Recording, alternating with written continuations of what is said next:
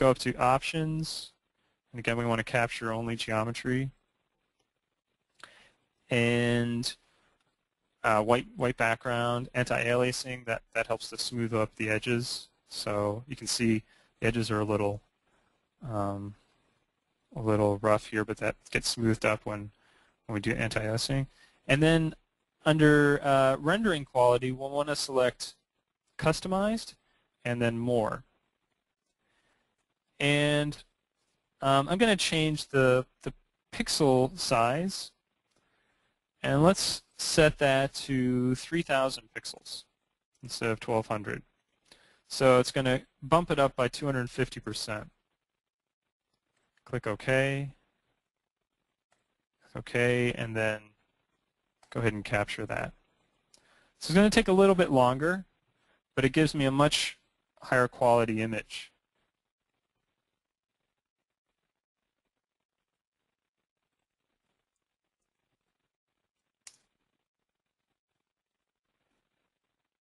So if you want, let's set that back to the previous screen image setting and record that also, so you see the difference.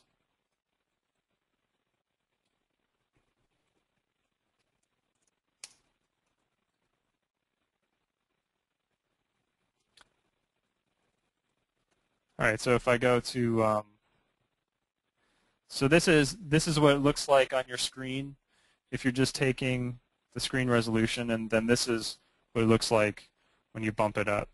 So it gives you it's almost, it gives you a much cleaner but quick view of the model that you can share with someone.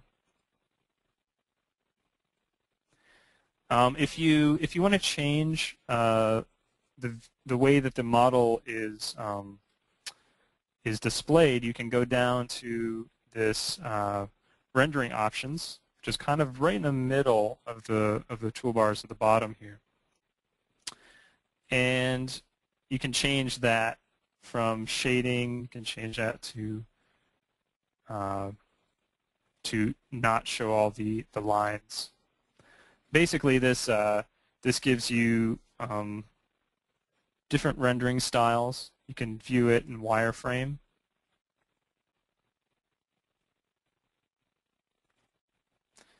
If you want to do hidden line, I'm going to just quickly show this.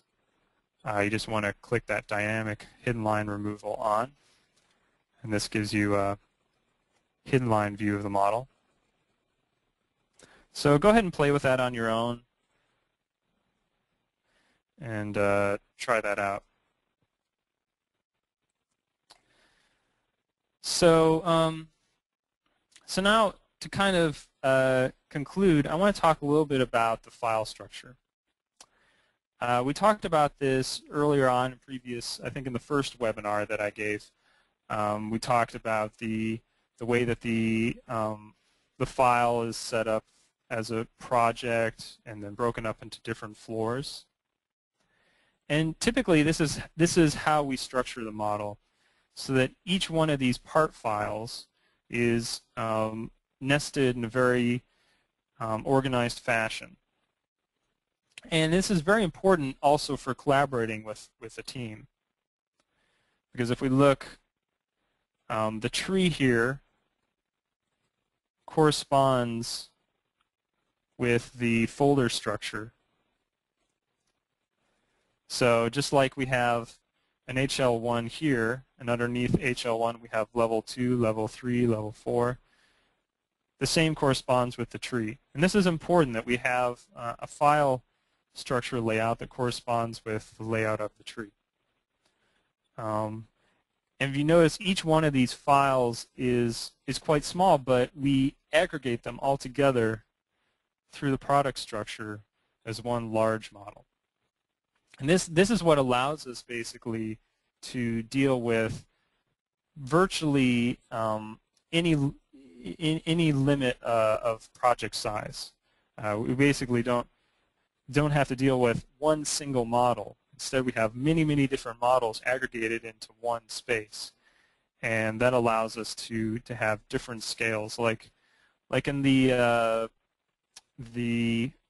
example that I point out in a previous webinar, this Lower Manhattan project that we're modeling, you can imagine that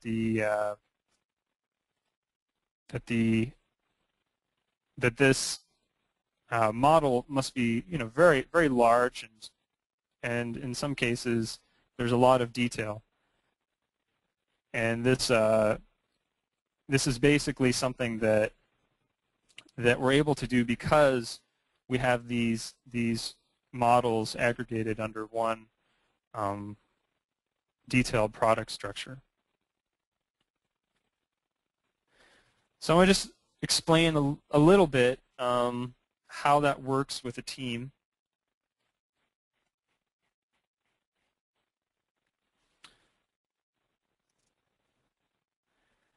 So typically on a team, you have MEP, structure and architecture, and they may be dealing with different models, but those models will overlap, and that overlap is something that the 3D coordinator deals with, and these models are basically being shared, in our case, on one server. And that system that we use allows the model with all the different components to be served in one location, and then we can check it in and out. So just kind of like a library book, we can take different parts of the model and check them in and check them out. So there's only one person working on one portion of the model. And instead of there being one single file, we have all these files. This is an example of a tree structure in schematic design, and here it is as it expands into design development. So this is something that occurs as the project adapts and changes. The tree structure expands, and all the files and products that contain them start to be supplemented and shared between different trades.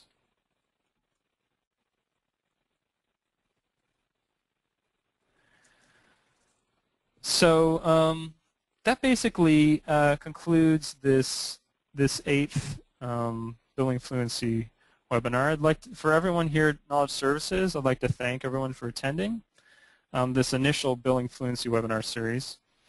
Although we're concluding these introductory weekly webinars on Wednesdays, Building Fluency will continue. We plan to start up again following the winter holidays with fresh topics to cover. Some topics we may introduce will be completely new, while others we may elaborate upon topics that we previously just introduced. This actually gives you, our digital project user, an opportunity to go to our website, go under webinars, and take a look at the videos. If you missed any of the sessions, go ahead and take a look and review on your own. You can catch up, so there's a little time before we come into the new year to review the topics we covered previously. If anyone would like to develop their expertise a little further in digital project, you can go under support training and send us a training request concerning, you can send us a request concerning training availability and cost. With training, you have the choice of attending a training session in one of our offices worldwide, or you can arrange to travel, or we can arrange to travel to a location of your choosing, granted that it's a group event, so at least 5 people. Again, thank you for attending. We'll see you soon as we continue our Building Fluency webinars on Wednesday mornings, coming from you from the Gary Technologies headquarters in Los Angeles. Thanks, everyone, and see you soon.